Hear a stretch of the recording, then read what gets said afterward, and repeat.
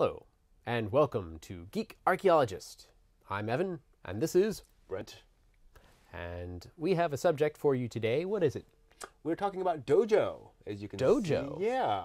So you probably heard the term in anime and other places like that before, right? Hey, Joe, I have no dough. Tell me about it. So a dojo is often portrayed like this. It's a bunch of people in a large room, and it's a, you often see it in martial arts, but it's sort of broader than that. It's any sort of physical training facility. So anywhere where you're using your body regularly to train for something. So, not just martial arts? Correct. Yeah, not just martial arts. It could be anything from just regular physical exercise. It could be archery, all sorts of things like that. Oh, wow. Yeah. Wrestling? Mm-hmm. Definitely. How about artists? Is there Probably painting? not, no, because it's not very physical. Meditators, right? yoga? Well, there are Zen Buddhist meditation halls that are called dojo, but the more accurate term is called zendo. Zendo. Zendo. I see right. some similarities there. Yeah. Dojo and Zendo. Right. Well, Zen, I yep. suppose, is what they're studying, so it's Zendo. What does dojo really mean? Well, that's the thing. We've heard about kendo and aikido. They end in do, right? Do means the way.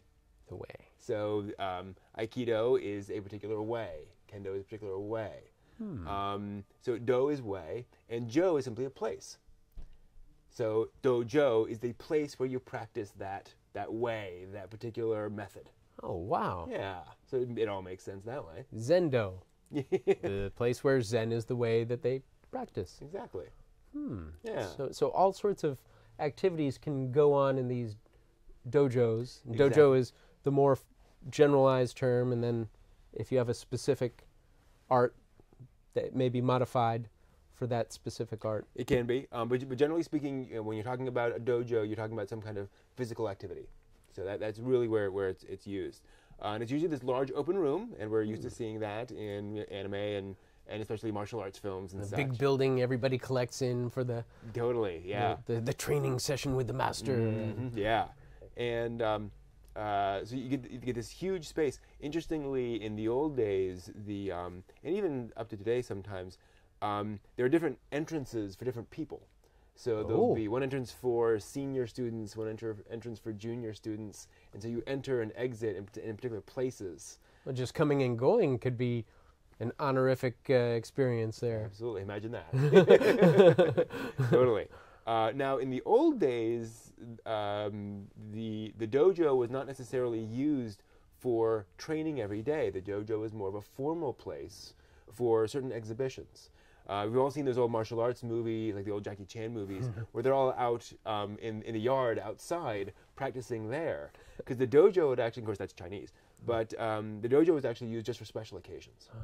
All you kids, go play in the yard. This is where the masters are meeting. Absolutely, yes. And speaking of the masters, the other interesting thing is that the students are the ones expected to keep up the dojo. Oh. So there's no professional staff coming in to clean those floors and wax things and all that. So the students really develop an appreciation. Hey, don't mess up this place. I've spent hard work getting it cleaned, shined, polished, making it work, and so they take more pride in their experience there, having invested of themselves. That's exactly the idea. Yeah. Wow. So it's a really neat sort of idea. Obviously, you wouldn't wear shoes in a place like this. You can see the beautiful wood floors there. You really want to handle that nicely. Yeah, I mean, that's basically dojo. It's pretty straightforward. It's this big sort of place to practice your do, so to speak. So I wonder what kind of do's we could practice there. Anime do. Anime do. Manga do.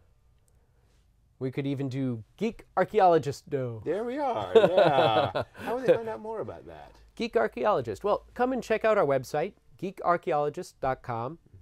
That's www.geekarchaeologist. Yeah, Google it. Google it. Well, thanks for joining us on this episode of Geek Archaeologist.